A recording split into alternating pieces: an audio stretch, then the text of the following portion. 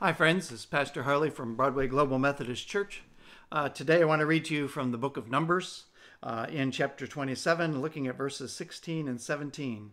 Moses is talking to the Lord. He says, "Let the Lord, the God of the spirits of all flesh, appoint a man over the congregation, who shall go out before them and come in before them, who shall lead them out and bring them in, so that the congregation of the Lord may not be as sheep that have no shepherd." Now Moses is nearing the end of his life. He knows that he will not be leading the people into the promised land. He's led the people to the border of the promised land. He has indeed in his life everything in his life has been a preparation and a pavement for the salvation that God is bringing to Israel to become a reality.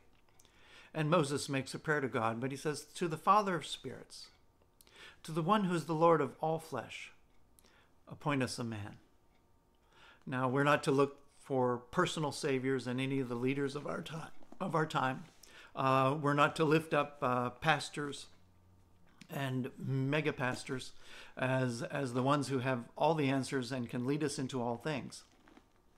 But Moses is giving the truth. The God who is of the Spirit is also Lord of all the material things of this earth.